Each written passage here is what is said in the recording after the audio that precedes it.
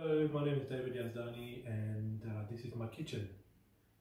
Welcome, and today I'm going to be cooking a chicken with lemon sauce, and the chicken is going to be a chicken thigh, skinless, boneless chicken thigh, and these are the ingredients that I'm going to be using. Okay, so the ingredients that you're going to be using is the skinless, boneless chicken thighs. I've marinated that in some toasted sesame oil, salt and pepper only, and just a little bit of cayenne. Some chopped carrots, salt and pepper, some sugar for the sugar syrup, which I'll explain, some diced onions. This is the lemon rind. This is a lemon rind that has been chopped and stripped. This is the rind from a lime. Some garlic, chopped garlic, some butter. This is white wine vinegar. This is just some white wine vinegar. This is the juice of 1 lemon and 1 lime mixed together. Some spinach and some potato chips, which have been cut. Okay, to make the chicken, we're just going to start by heating a pan with a bit of oil. This is just some vegetable oil, doesn't need to be too much. And your pan should be about 180 degrees. Mine has gone way too hot, so I'm just going to go straight in with the chicken. And I'm going to do the back side straight down.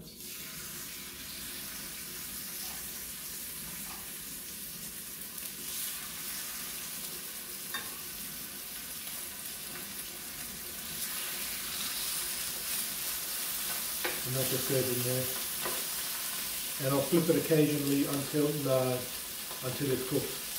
There is a bit of water in the chicken and it's going to splash quite a bit, so if you haven't got one of these,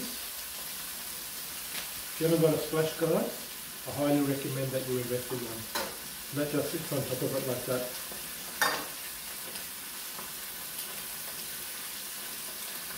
Okay, so partway through the cooking, this is the kind of colour you're looking for. I'm just going to flip them over. Golden brown colour. Probably could do a bit more on that one. Partway through, I'm also going to add some chopped onions. Only because they've been chopped so fine that if I put them in earlier, they're just going to burn. So I put them in afterwards because they have been chopped so fine. I turned the heat down a bit because it was getting a bit too hot. And at the same time, I'm going to let that cook. And after it's finished cooking, I'm going to put it into a bowl. And it's just going to sit in the bowl until I get everything else prepared. My stove is normally over on that side, but for the time being, I'm just going to be using this camping stove just so that I can show you what I'm doing.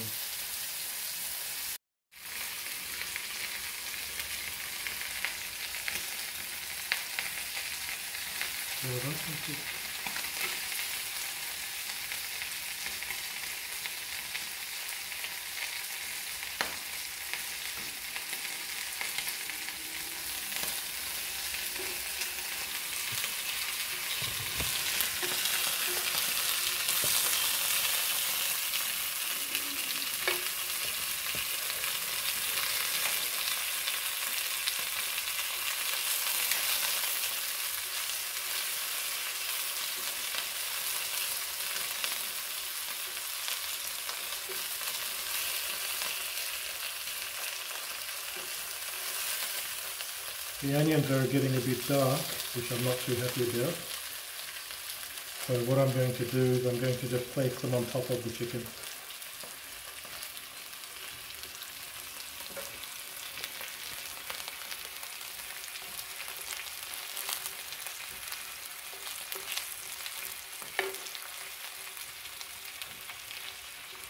They're not going to impart much flavour just by sitting on top of them like that.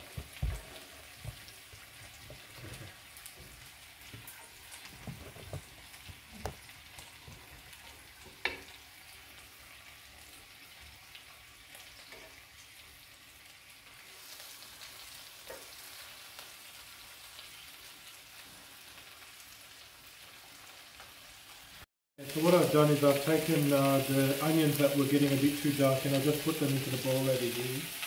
I've also added a little bit of garlic and I've turned the heat off as well. So with the heat off, that's just going to continue. There's enough heat in the pan to cook the garlic, and the chicken will continue to cook on its own. You can use a similar technique like you do with steak to push on it to see if it's cooked. Don't rely on it, you should go by temperature, but very generally, if you push on it and it's harder than like a jello consistency, then you know it's going to be cooked inside. After you have taken it off the heat, it will rise in temperature by about 5 degrees Celsius.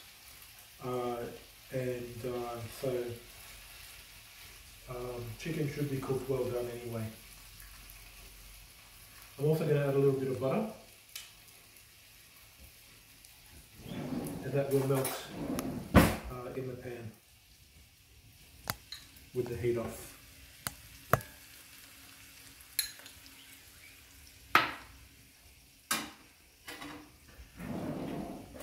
What I'm going to do is I'm just going to baste the chicken in that butter.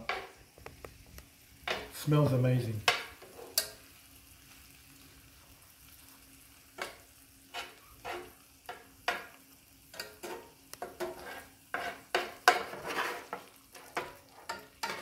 Get some of that oil, some of that butter.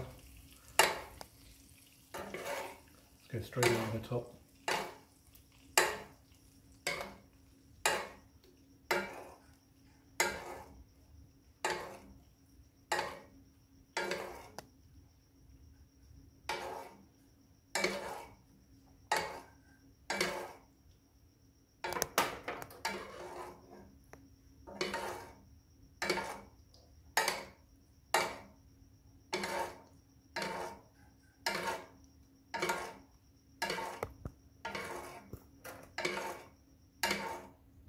Okay, so how you know it's cooked is by pushing on it, and with chicken, when the juices run clear, because the chicken itself is a kind of like a white meat. When the juices run clear, that's when you know that the chicken is cooked and all the bacteria has been killed off from inside the chicken. But over here you can see, if you look closely, the juices are clear and they have gone from a pink colour to that clear colour. So these should be ready to take off the heat. And they're just going to go straight in the bowl.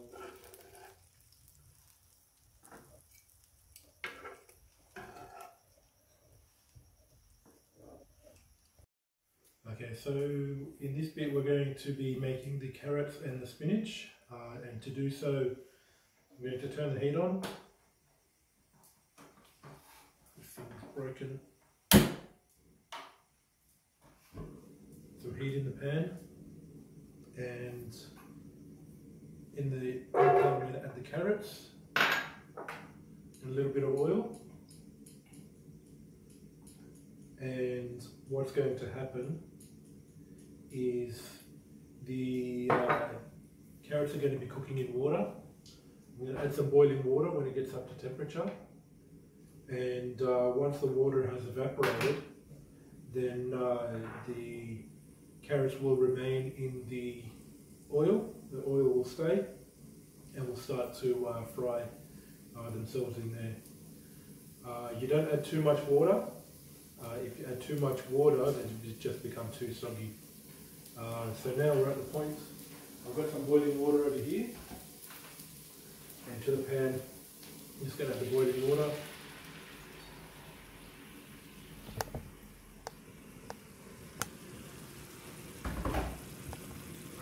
And to that I'm going to add some salt,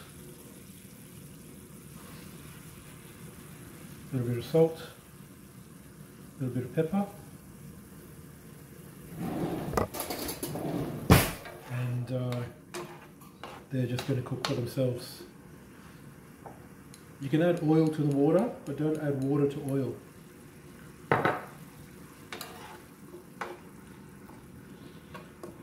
So these are just going to cook. Probably could have done with a smaller pan, but that's all I had. When they're done, I'm going to add the spinach, and they're going to wilt down as well.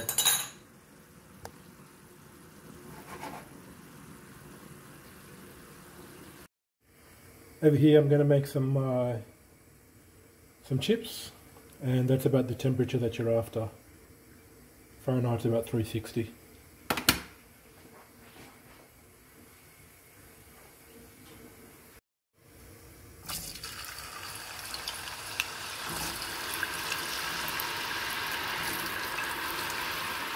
Now the temperature will drop when you put them in.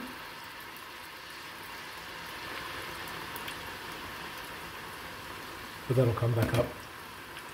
We're going to do it in batches. And we'll take them out and dry them up when they're done. Okay, so the chips, when they get to about this stage, you can see they stop bubbling. Most of the water is gone, and the temperature rose back to where it initially was.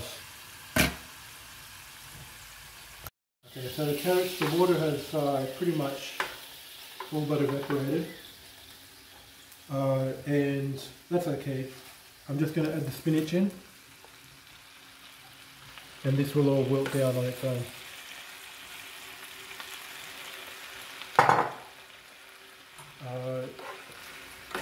You can use the water from the carrots to help wilt them down. Going to check on my chips.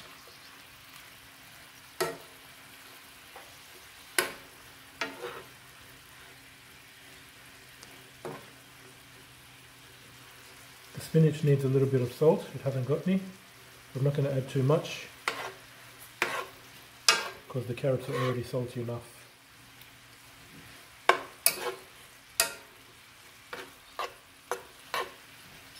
I want them right to wilt down.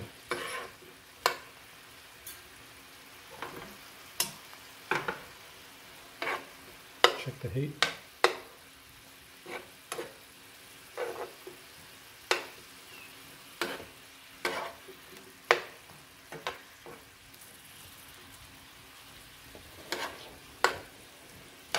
Just going to go and check on the chips. I'm going to turn this off. These are done.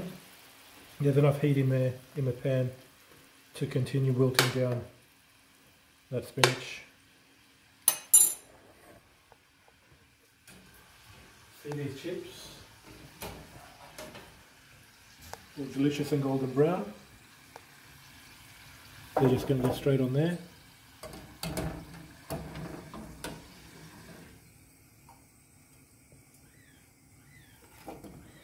And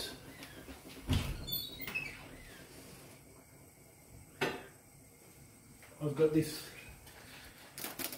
Australian favourite chicken salt. Won't find it anywhere else in the world. These are the best chips you'll ever get with the chicken salt. Okay, check the temperature again of the oil. We're very hot, so we're going to turn that down. And we're just going to go in and cool down the oil with the chips. You've got to remember not to put too much oil in the pan, because as you can see the level rises. The level of the oil rises, it'll overflow. Not a lot of people tell you about that. A big cause of fires, overheating your oil and overflowing and panic. So chips go in.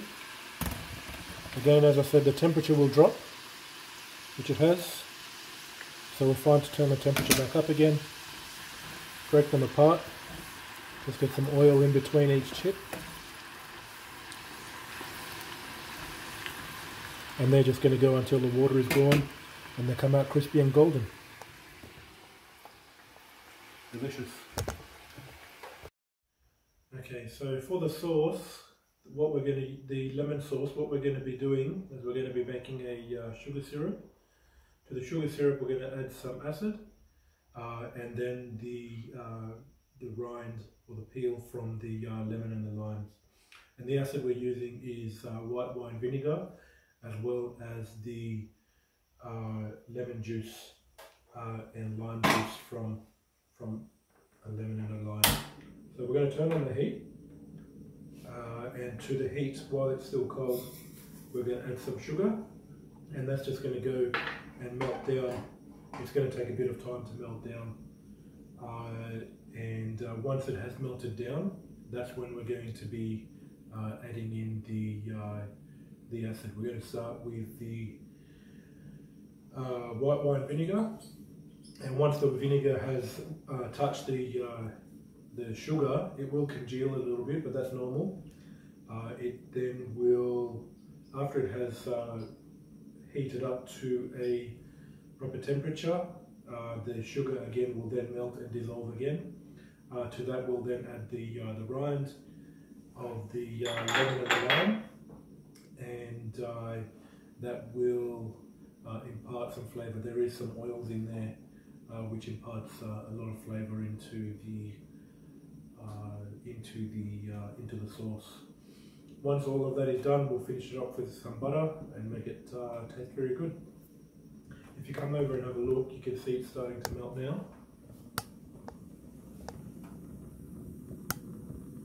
You can see around the outside, around the edges, it is starting to melt. And that's just going to keep going for a bit. I'm going to move it around because when there's a difference in temperature in the ingredients, some of it will cook faster than the rest of it, and so you need to make sure that it's equal all the way around. Otherwise you'll have burnt bits and raw bits in the sugar. This is raw sugar that I'm using, only because I prefer it over the white sugar. What I'm going to do is I'm going to mix it up a bit. I shouldn't, because it'll stick to the spoon. So we're just going to let that go. See, it becomes a bit more runny. I don't want it to burn. I'm starting to get a little bit of smoke out of it. I don't want it to burn, so I'm just going to keep swirling it around until we get a caramel type colour and it's consistent throughout, where all the sugar is dissolved. There is enough heat in the pan to continue melting that, so I'm just keeping it away from the heat.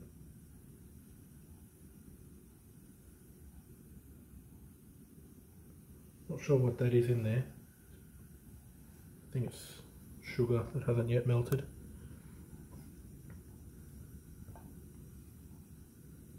Okay. Alright, so that's what you're looking for. You don't want to go too high. Once you get to too high a temperature, it becomes it changes the consistency of the sugar. So to that I'm going to add the vinegar. I'm going to stand back a bit, but it will spread up, as I said. And it does congeal.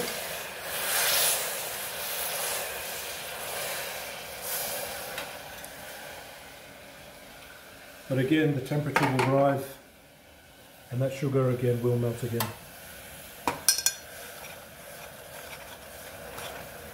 I'm using a stainless steel spoon to mix all of that.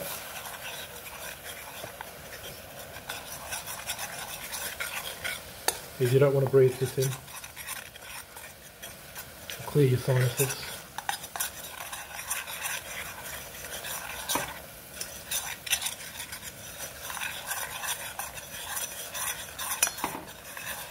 I'm going to try and turn the heat down.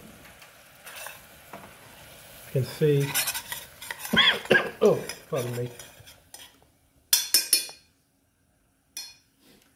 I'll get that. I switched to a silicone spatula, just because it doesn't stick to it, or at least shouldn't. To that, I'm going to add some lime juice, lemon juice.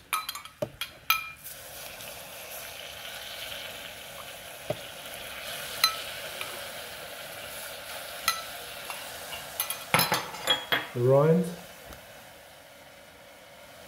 the lemons and the limes.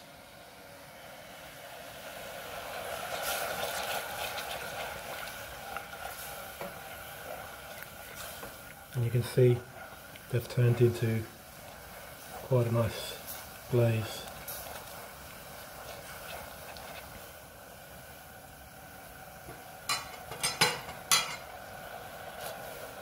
I want to taste it, but right now it's a bit too hot to do so.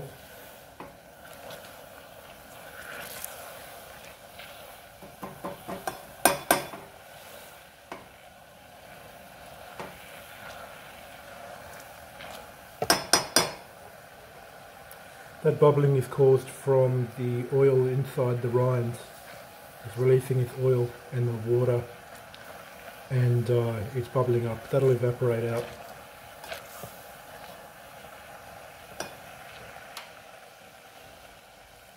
Try and turn the heat right down, and what we're looking for is a kind of a glaze. It's very thin at the moment.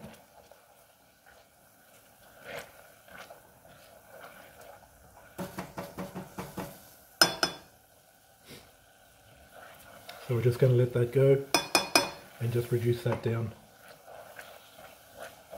and all of those delicious flavours will melt together. Okay, one technique you can use to thicken it if you are losing too much of the sauce, one technique you can use to thicken it is with some butter. So I'm going to turn the heat off. There's plenty of heat in there already. You just add a couple of tablespoons of butter. Be careful when you do so, it doesn't splatter everywhere. Get yourself a whisk.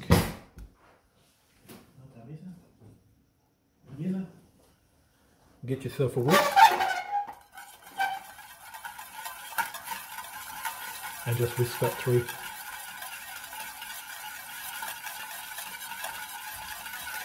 Till you have a delicious sauce.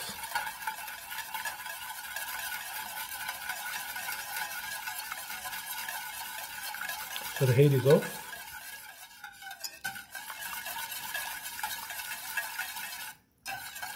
All the butter has melted through.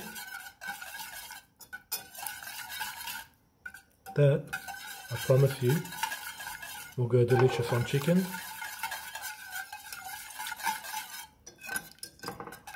Or any game bird. It'll be delicious. Have a taste.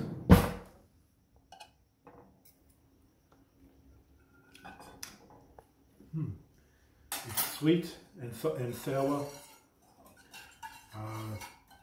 and will go delicious with chicken.